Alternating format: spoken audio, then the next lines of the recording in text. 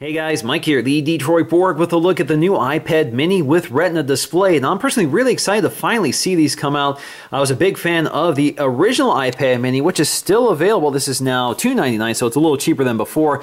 But Apple kind of treated this as the budget tablet. While I thought this was the perfect size and form factor, Apple just wanted to sort of sell this as the cheap tablet and focus the attention on the full-size Retina tablet. But I really wanted the Retina quality experience in this smaller form factor, and that is what the iPad mini with Retina Display finally does. It gives us the same specs of the full-size, in this case the iPad Air tablet, and puts it into this smaller form factor.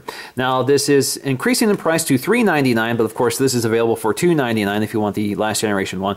But you get the full specs of the iPad Air, but $100 cheaper. Now in terms of specs, we have that same A7 64-bit processor with the M7 Motion co-processor, and we have the same display resolution, so that's a 2048 display by 1536 that gives us a pixel density of 326, which is identical to the iPhone, but that's better than the iPad Air at 264 pixels per inch. Of course, that's a larger display, 9.7 inches. That's much better than the 163 on the original iPad mini. This also has the same cameras as the iPad Air, 5 megapixel rear-facing camera, and the new and improved FaceTime camera, which is 1.2 megapixels with backside illumination. Now, just like the iPad Air, we have 16, 32, 64, and 120 gig capacities here, and each capacity increase is $100 above the starting price at $399. We also have an LTE version, so you just add $130 to whatever capacity you pick, and you can get both LTE connectivity to AT&T, T-Mobile, Verizon, or Sprint in the US. You also get GPS antennas for navigation apps and that sort of thing. So let's go and take a look at these, and again, we have two colors to pick from: black with space gray metal or white with silver metal, and we're going to take a look at both of them. First, starting off with space gray. Now, if you look at the box, you can see it doesn't say anything about having a Retina display. It just says iPad mini, and unless you look really closely, you can't really tell which one you have in your hand here. But if you look here, you can see it includes iPad mini with Retina display. So let's go ahead and crack this open and take a look. All right, so let's just slice the plastic. All right, so let's just open this. I have to kind of shake it to free it here. Grab it. There we go. There's our space gray iPad mini with a Retina display. It is slightly heavier. It's now 0.78 pounds or 0.72 pounds. The old one was 0.68 pounds. So there's a slight increase in weight. There's also a slight increase in thickness. And we're going to take a look at that when we compare them side by side. But we're going to take a look at that in just a minute. Now, the first thing that jumps out here, if you're used to the original iPad mini, is the larger wall adapter here. So we go from that 5-watt compact wall adapter, the same one you get with your iPhone, to this larger 10-watt power adapter. So you should get quicker charging times. This is still smaller than the 12-watt that comes with the iPad Air. So there you go, you can see the prongs pop off. You can add your extension cable or your local wall adapter depending on what region you're in. We also have our literature packet. I know people hate when I say literature, but it has the paperwork in it. So we have our iPad mini with our instructions on exactly what each button does, and we're familiar with that. We're going to take a look at that when we look at the iPad, and of course our Apple stickers. And of course we have our standard USB to Lightning charging and sync cable. Alright, so let's get to the iPad mini itself, and I realize I have to make a fact correction already. This is 0.73 pounds, the Wi-Fi version, not 0.72 pounds. So again, 0.73 versus 0.68 of the original iPad mini. Alright, so let's crack this open. We have this little envelope to pull open and slide it right out. Now before we take a close look at the design and features of the iPad, let's go ahead and get the white version out. Alright, so let's just crack into the white version.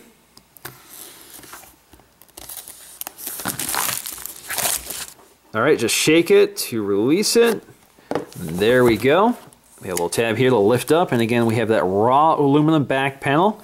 And we have the same accessories, 10-watt power adapter, literature packet, and the USB, Lightning to USB or USB to Lightning charging cable.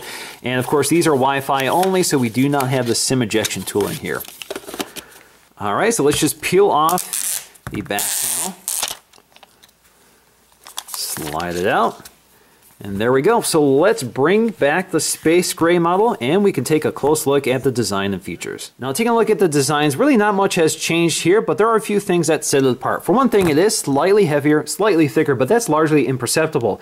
But there are a few features that point to the fact that this is the iPad mini with Retina display, of course, before you turn on that display. And one of them is these dual microphones. You'll see up here we have these dual microphones as opposed to the single microphone from the original iPad mini. Now, of course, the original iPad mini, when it launched, launched with this slate color, we now have a space gray color, which has replaced it. So space gray is believed to be a lot more durable than the slate color. This was kind of a darker bluish color, which had a tendency to chip and scratch more obviously. So this should be a little more durable. Now the other difference is the Apple logo. So if you look at the Apple logo on the original iPad mini, you can see that it's actually polished into the aluminum. This time it's a separate component, which is kind of got a mirrored finish. It's a little more glossy looking. So you can see that's another way of distinguishing them. Now on the back we have the same 5 megapixel autofocusing camera. This also has stabilization built in. This is again identical to the iPad Air. The buttons are also identical, so you can see that they are metal and color matched to the body. So you can see our individual volume controls as well as our physical switch. You can program for either mute or orientation lock. You can see your sleep wake button. Up top you'll find your dual microphones. We also have our headphone jack with color matching inserts. Along the bottom we'll find stereo speakers here, just like before.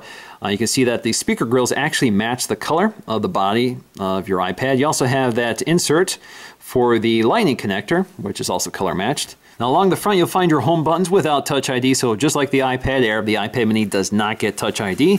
And of course you have your mirrored chamfered edge, which is a nice design detail that kind of debuted with the iPhone 5 and the original iPad mini. You can see it's picked up here as well. You can see it's a little darker on the space gray version versus the raw white and silver version. Alright, so let's go ahead and boot these up for the first time. I'm just going to tap and hold the power button. And as you can see, we actually have color matching boot screens. Alright, so let me show you how to set up one of them. So I'm just going to log into my wireless network. Alright, so we can enable or disable location services. I'm going to say enable. Now I'm going to set this up as a new iPad, but you can also restore from an iCloud backup or from an iTunes backup. And I'm going to sign in with my Apple ID. Now because I use a different Apple ID for my iCloud account, I'm going to select this instead of clicking next, because if I select next and use this ID, it will also use it for my iCloud account, which I don't want it to do. So let's go ahead and select that and log into my iCloud account. Now next I have to agree to the terms and conditions. Agree. Yes, I want to use iCloud. Now next up is setting up my iMessage and FaceTime account, so I'm just going to use my iPhone to cover it up and click next. And I can create a passcode or I can skip that. I'm going to skip that for now. Yes, I want to use Siri. Yes, we can automatically send diagnostic information to Apple, and that's fine. And we can register with Apple.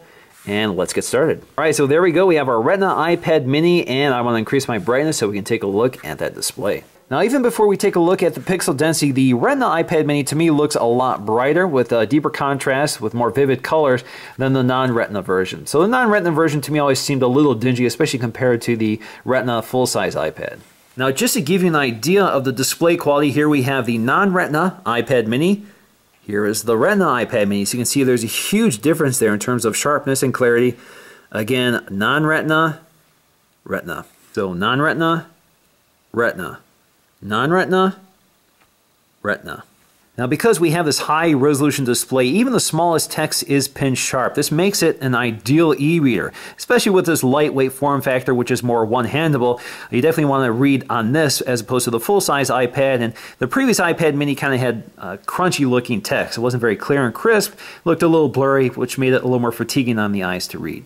Now at first glance, the iPad mini Retina display is very similar to the iPad Air's display, but it is a little brighter, at least to me. When I look at it, you can see that the whites are brighter, but the iPad mini does seem to be a little more washed out than the iPad Air, especially with colors, so the color gamut on the iPad mini is a little less than the iPad Air. It's particularly obvious with elements like this, for example, this live graphic here seems to be more vibrant on the iPad Air versus the iPad mini, but the differences are pretty minor.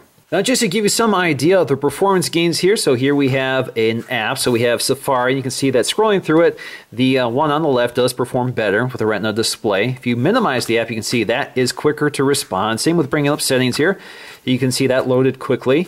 This one is loading, takes a little longer. Press the home button, takes you back again, responds more slowly. You can also bring up the multitasker or the recent app switcher, and as you can see, it's quicker on the Retina versus the non-Retina. Again, you press the home button, takes a little longer on the non-Retina. Now we can also test Siri. What's the weather like tomorrow? Nice weather coming up tomorrow. Up to 46 degrees Fahrenheit and sunny. So the user interface responded more quickly, but they returned the results at the same time. How tall is the new World Trade Center? One World Trade Center is 1,792 feet tall.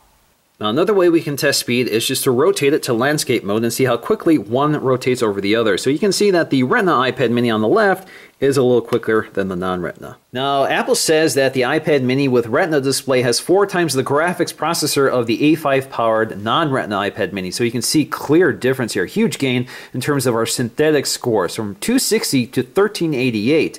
Also big change here in terms of the multi-core score. 491 versus 2507. That's a huge leap. We also have 8 times the graphics performance of the old iPad mini. Now, this isn't quite up to par with the iPad Air, which is clocked at 1.4 gigahertz versus 1.3 here. That's thanks to the larger battery and larger area for heat dissipation. Now, this is pretty much identical to the iPhone 5S, which has the same processor, also clocked at 1.3 gigahertz, so we see the same Geekbench 3 scores.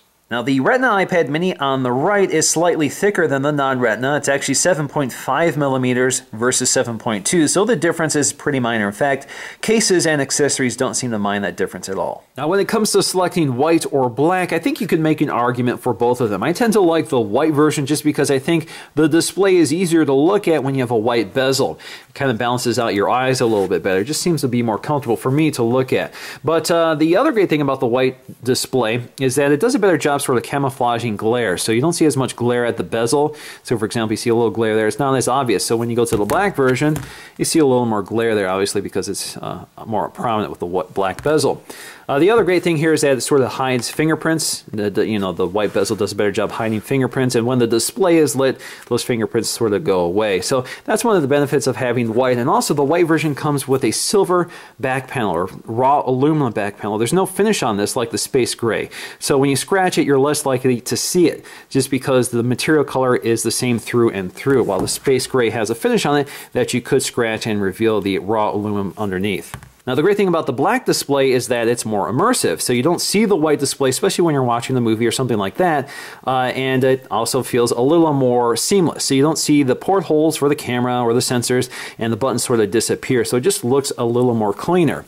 So definitely an advantage to having black. Now, like the previous iPad mini and now the iPad Air, we have the smaller bezel for portrait orientation. So this tablet encourages portrait orientation use versus a lot of other tablets that encourage landscape use. So when you hold it in this orientation, there's software in here that actually picks up on the fact that you're handling the iPad rather than intentionally touching the screen. So it kind of ignores the touch point I have right here with my thumb and allows me to scroll through it. So for example, if I'm in a website and I want to scroll around, you can see that it ignores the presence of my thumb. But if I go a little farther in and hold it there, you can see it brings up some of my controls here. Now, the camera app is pretty much unchanged, so we can tap anywhere on the screen to focus and change exposure. You can also tap anywhere on the screen and hold it to lock the exposure and focus. There we go. You can see the little indicator up here, and you can tap anywhere on the screen to stop that. You can also take your photo, and if you tap and hold it, you can take several photos at once. It doesn't have that burst mode like you get with the iPhone, and you can move between video mode, photo mode, and square mode just by swiping. We also have HDR, which we can enable, and we can also switch the camera from front to back. Now, if you take a look at the iPad Air versus the iPad mini, again, it's pretty much a shrunken down version of the iPad Air, dimension to dimension. So we even have a smaller bezel on the iPad mini versus the iPad Air, but we have that same technology that recognizes the presence of your grip versus the intentional press of the screen. Now, we have the same screen resolution from the iPad Air on the iPad mini, as I discussed earlier, so we have a more dense pixel display on the iPad mini. And then, of course, we have the same overall layout. We have the same FaceTime camera, 1.2 megapixels with backside illumination. On the back, we have our Apple logo, which is also a separate component on both devices. Up top, we have our dual microphones, our headphone jack in the same location. We have the same 5 megapixel camera module with all the same features. We have our buttons, which are the same size, actually. So you can see the sleep-wake button, the volume buttons, as well as the switch here. On the bottom, we have our stereo speakers flanking the Lightning port, and as you can see, they are larger on the iPad Air, so they do sound louder and clearer. Now, just like the iPad Air, we can expect 10 hours of battery out of the iPad mini with Retina display, which is even more impressive when you consider the huge CPU spec bump we get with the A7 processor, as well as that Retina display. So there's a huge jump in terms of performance as well as that display, and we still retain 10 hours of battery life from the standard iPad mini. Now, like all iPads, the mini also has the smart cover, which uses magnets built into the iPad to latch this cover over the front glass. Now, this is pretty much unchanged from the last generation, which are reviewed previously, we just get new colors. So this retails for $39 for the iPad mini. It's available in black, pink, yellow, blue, green, and product red, as I have here. So let's quickly unbox this and take a look at it. So you just pull this tab and push it through. So we have this three-fold design, which allows you to prop up the iPad. You can see it's got magnets that hold the prop together, and you can see the hinge here, which again is sort of felt covered, which protects the iPad when it connects to the edge of it. So let's go ahead and bring the new iPad mini to the cover, and as you can see, when you bring it to the left side, it automatically latches on and it closes on the screen, and there are magnets that help to hold it there. As you can see, when you lift up the iPad cover, the smart cover, it wakes it up for you and puts it back to sleep. So you can see it does a nice job just protecting the front glass while allowing the design of the iPad to show through, but of course doesn't provide full 360-degree protection. As you can see, it also rolls up, and there you go. You can prop it up for the typing position or the landscape position. Now the magnets are actually pretty sturdy, so they will hold onto the iPad pretty securely, especially with the lightweight iPad mini, and you can pull it off pretty easily. Now Apple finally released smart cases for the iPad mini, which I will review in a separate video. So in conclusion, I'm definitely impressed by the new iPad mini. We retain that thin, lightweight form factor with a little compromise. It's slightly heavier, slightly thicker, almost imperceptibly so. It doesn't make a big difference here. And we get only a slight price increase. So for only $60 more, we get 4 times the CPU performance, 8 times the graphics performance, while retaining 10 hours of battery life with that beautiful Retina display. Now some would say that the iPad mini with Retina display is too expensive, but when it launched at $329, I said I'd be willing to pay $500 for a device this size with a Retina display and the performance of a full-size iPad. I just like the form factor. I prefer it. I don't want to pay less for it. I want to have the same experience. And Apple has finally delivered this, and I think $400, $100 less than the full-size iPad Air, I think that's a bargain, especially with that pixel density and all the same features. I'm definitely a big fan of what they've done with the new iPad mini. So that's going to do it for me in this video. Thanks for watching, and I'll see you again in the next one. Alright guys, Mike here, the Detroit Borg, testing out the front-facing FaceTime camera, again improved with backside illumination. It records video at 720p resolution, so no 1080p here, but it does a pretty good job, and of course we do have the dual microphones for better audio pickup. Alright guys, so I'm here in my foyer with my 2 dogs, Chloe and Zoe, testing out the iSight camera. Again, 5 megapixels with autofocusing, auto exposure, as well as stabilization. This also gives you an idea of the performance of the dual microphones. Hopefully I'm not covering them up. But you can tap anywhere on the scene to change exposure and focus. And you can pinch in and out to zoom up. Of course, this is digital zooming, so it's basically cropping the image. So there is Zoe. There is Chloe. Hey Zoe. How's it going? So you can see they're sunbathing, their favorite activity, so they get a little sleepy.